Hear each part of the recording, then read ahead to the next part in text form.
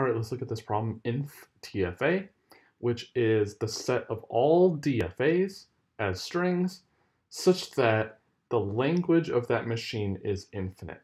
So what we have to decide is the following question.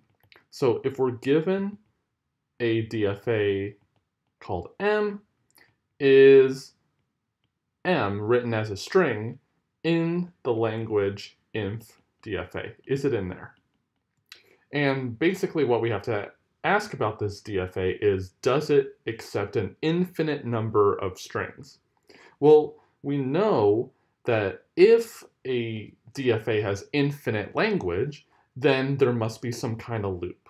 So this tells us that there is a loop, we should say if yes, so if the answer is yes, then there is a loop in M such that we can take that loop and still accept in the DFA. So what do I mean by this? So suppose we have our DFA right here. Then what we're saying is that there's some accept state over here somewhere and some state in the middle. It may be the start state, it may be a completely different state. But this tells us that there is some way to go to this state right here, some loop somewhere that eventually comes back to the same state, and then maybe at some point later we will accept. But if you recall, this is actually reminiscent of the pumping lemma for regular languages. So how did we actually use the pumping lemma for regular languages here? Well, let's just say that there are n states in this DFA. Then what we can guarantee is that if we have a string of length at least n, then we will see a repetition because we always see one more state in a DFA than the length of the string itself. And that's pretty easy to see. So how is this going to help us here? Well, we could, in principle, have a shorter string that doesn't visit every state in the machine. So maybe we have a situation like this. So let's say we have something like this, and then maybe there's some state over here that's just not visited. That's entirely possible. And we could have a shorter string that does a loop. But at some point, if we take that loop long enough, we must have a string of length at least the number of states because the number of states is finite.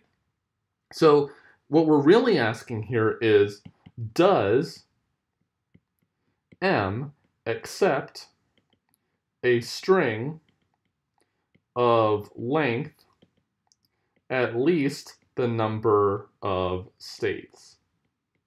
Because if it does, it must have a repetition, which means it must have an infinite language. But what if it doesn't accept a string of length at least the number of states? So let's just have a little thought bubble about this. So what if not? Because in principle, it could be that if this condition is not true, it still could have an infinite language. But we show that it's an if and only if in this case. So what if M accepts only strings of length at most the number of states, or strictly less? It doesn't really matter. So what does that even tell us here? I think I put an extra line there. So what if that is true? Well, that says that there's some upper limit on the lengths of the strings. Well, since the alphabet is finite, that means that there can only be a finite number of possible strings. So finite number of possible strings here, because there's the alphabet is finite in number of characters allowed, and the maximum possible length is a finite number, so the total number of strings is finite. So that means that L of M is finite. The language of M is finite, if that condition's true. So we really do have an if and only if condition here. Such if we can determine whether or not M accepts any string of length at least the number of states, then we can determine whether or not its language is infinite. So how can we do this here? Well, what we can do is something pretty clever, which you'll see in a second. So let's make a decider. So on input M, where M is a DFA, what can we do? So let's let N be the number of states in M, just like what we said before. Then what I'm going to do is something a little special. I'm going to let M sub N be the DFA that accepts exactly the strings of length at least n. Okay, so it doesn't accept any string that is less than n. It accepts every single string of length at least n. So it's exactly the strings of length n. So how can we actually do that? Well, n could be an arbitrary number. Well, here's how we can do it. What we can do is have a bunch of transitions here, and then go eventually to an accept state, and the number of transitions here is n before we get to the accept state. So the number of transitions to get to the accept state is n, and we put every single character on these transitions. So no matter what the characters are, I don't care. All I care about is the length of the string. So if you tell me what n is, like 100 or whatever, we can make this DFA easily. So why are we making this DFA in the first place?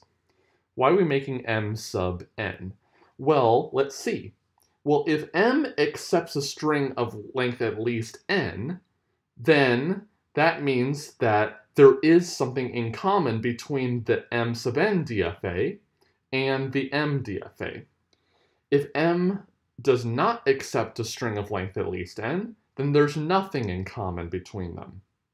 So what we can do then is form a DFA, I'm going to call I, which is L of I being the intersection of the original DFA and the one we just made. So here we're again using the product construction. So why are we doing this? Well, if there is something in common between these two, meaning that there is something in the language of I, then that tells us that M accepted a string of length at least n, because there's something in common between these two. If language of I is empty, then there's nothing in common, which means L of M is finite. So what can we do then? We could, again, appeal to the decider for emptiness for DFAs. So run the decider for eDFA on input I, so the DFA we just made. So then if it says yes, so it is empty, then we got to be careful. Let's think about this. If it says yes, it is empty, there's nothing in common between M and M sub n, which means that the language of M is finite. Well, remember what question we're trying to ask.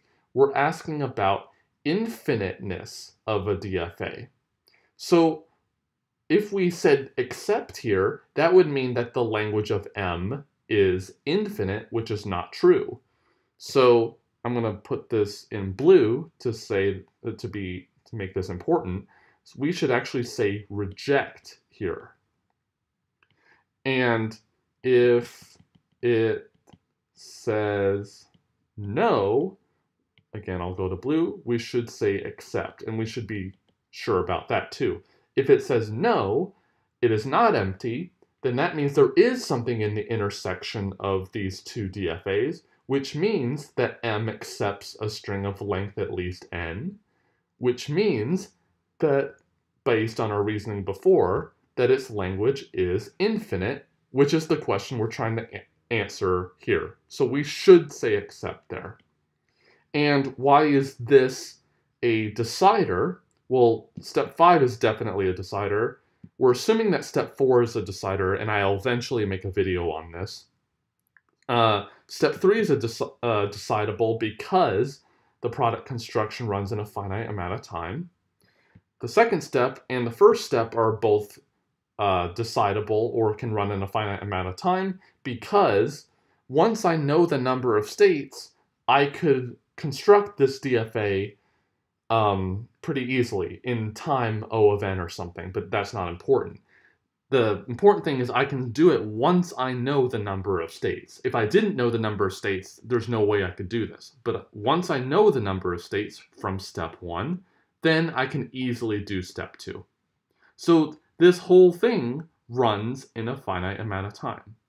So this answers the question of how to actually check whether a DFA accepts an infinite language or not.